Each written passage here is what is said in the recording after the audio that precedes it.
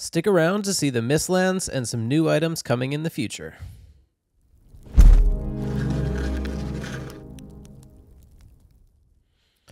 Hey, what's going on everyone? Welcome to Metaroon.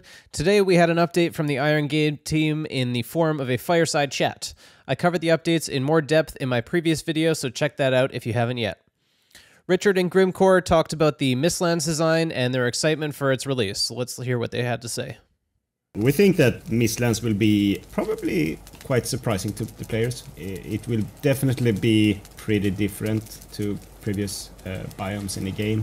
We really tried to think about what don't we have in the game and how can we make Mistlands different, because it's probably our last chance in the game to actually add a biome that's very strange and different. What about you, Robin? I would say that for me, genuinely, I'm speaking for myself. As soon as we're talking about Mistlands, I'm just drooling. Because I think it's so bloody cool. I hope that a lot of people will think it's cool as well. I think, but no, Mistlands is probably the one thing that is really, really also fun to work on, but it's equally as fun to play for me. So I'm looking forward to having the full experience Mistlands, going in there, dying a lot. Hopefully I don't die too much in there though, but it does feel different right now. That sounds super exciting. It really sounds like they're pushing the boundaries of the world of Valheim, and I can't wait for us to get it in our hands soon.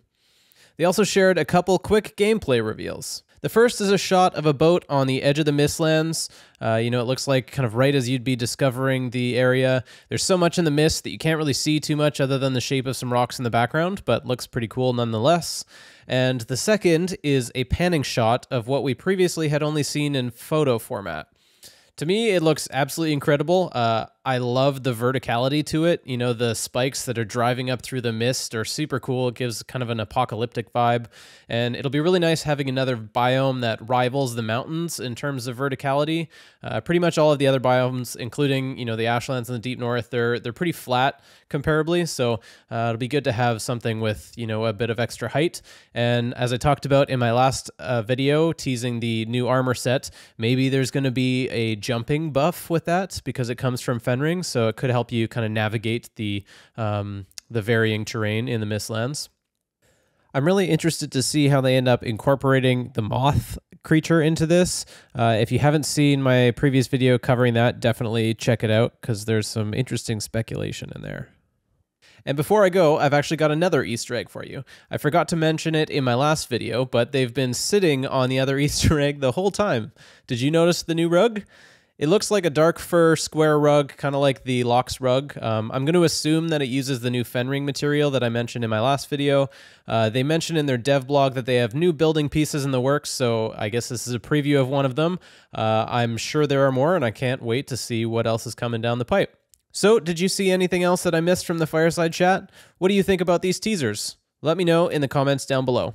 Subscribe and keep your eyes peeled for updates as Iron Gate prepares to launch the Mountain Caves update in the coming weeks. Anyway, go build something, be awesome, and I'll catch you next time.